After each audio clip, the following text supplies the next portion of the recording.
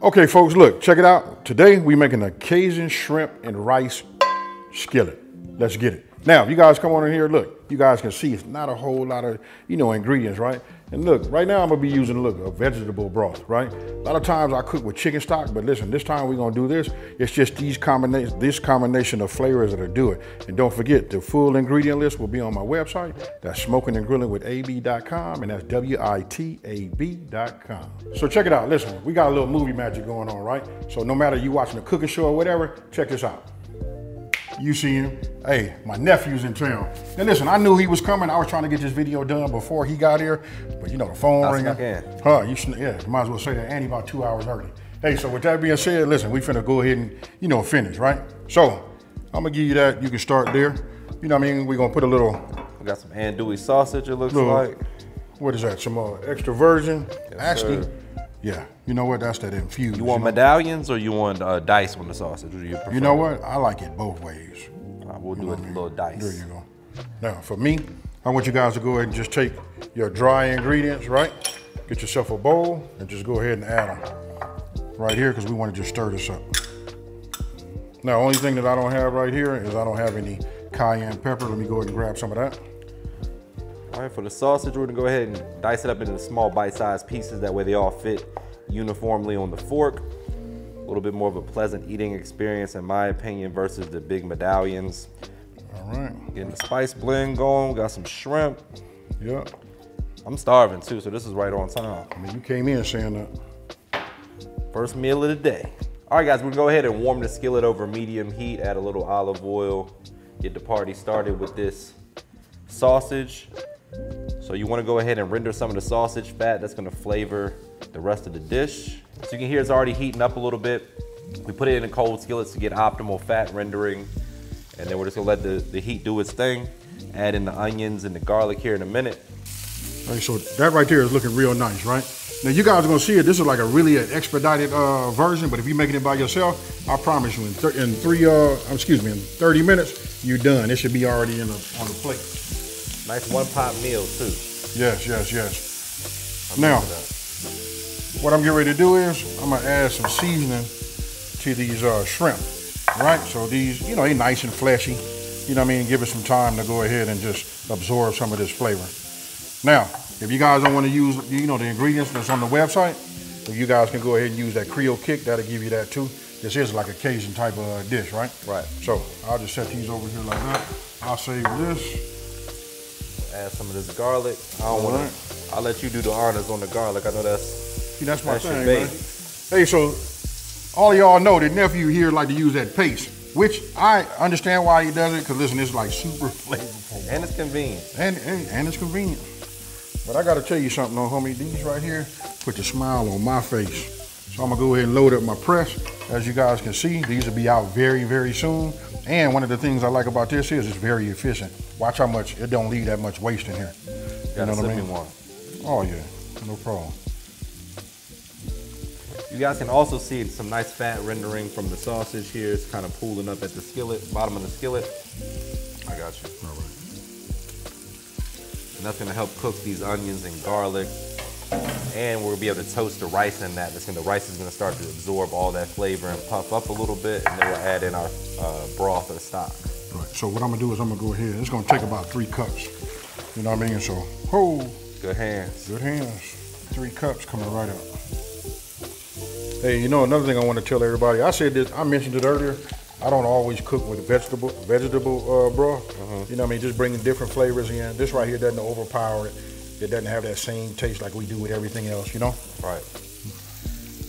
So probably go ahead and get the rice on in here. All right. What's the measurements on the rice? Let me hit it with this real quick. Let me just go ahead and just add that. And then, okay, the measurements on this, we're gonna probably put in about 3/4 cup, right? Okay. So once you got that in there, let's go ahead and drop that in. If you guys wanna know why I'm putting so much in there, this is just 1/4 cup. There we go. So we'll let that toast for just a second. You can see it start to take on the color that's rendering from the sausage. Yes. That little orange color that lets you know there's some good flavor down in there. I got some fond developing at the bottom of the skillet. And now, my friends, it's time to add that broth on in there.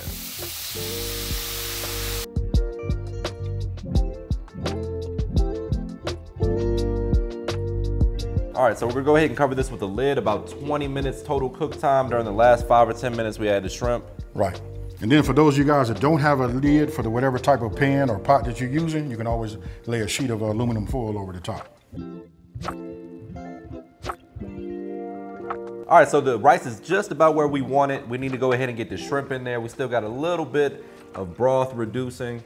And once that's gone, the rice will be fully cooked. Now look, I'm gonna jump right in here and say this part too. Listen, this is brown rice. I want you guys to look right here, long grain brown rice, right? So even though I'm giving you guys we giving them a time saying that, you guys gotta check it, taste as you go, right? And you wanna check to make sure that brown rice is done. Basically what he's saying is the brown rice takes about a week and a half to fully cook. Yeah. So make sure you're stirring it occasionally, make sure nothing's sticking to the bottom, and then get in there and taste it, make sure it's cooked to your liking. Right. So we'll get the shrimp in here, go ahead and cover this with the lid again, allow the steam to cook the shrimp. They're fully seasoned, it's tasting good, we'll be done in a few minutes. All right.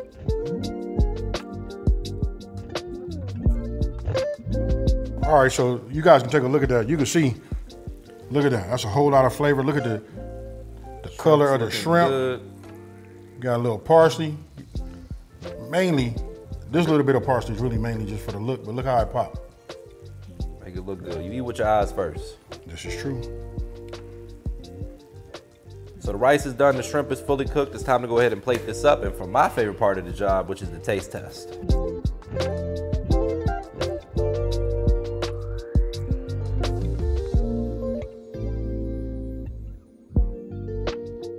All right, folks, so listen.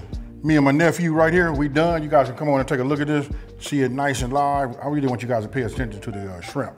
Now, as long as it took to get the brown rice to, to fully cook, that was already marinating and getting all of the fleshy material that's inside of the shrimp. It's really becoming absorbent, right? This right here, I can tell you know what? I hate to do it, y'all, but check it out. I gotta go in. I'm not mad at you. I'm starving. I know you are, bro. That's all he's been talking about. This right here is right. You're trying to starve me.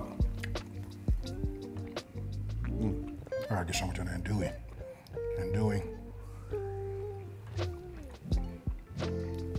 It's hot. Just had to dig in.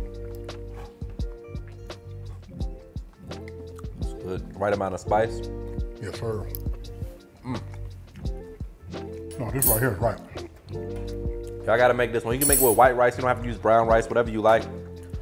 We got a couple rice dishes in our cookbook as well. You guys know me, I'm gonna plug it.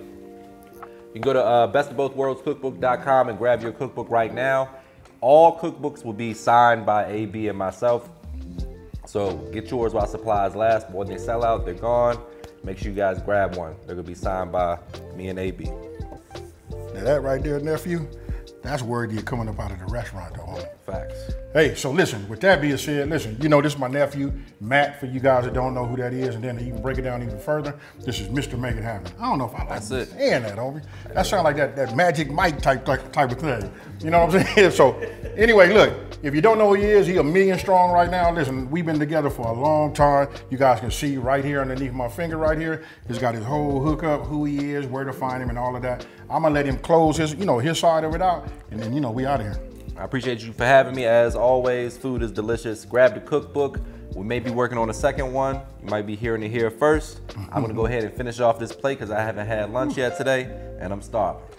And you know what I always say when I get ready to get out of these videos, right? We out. Peace.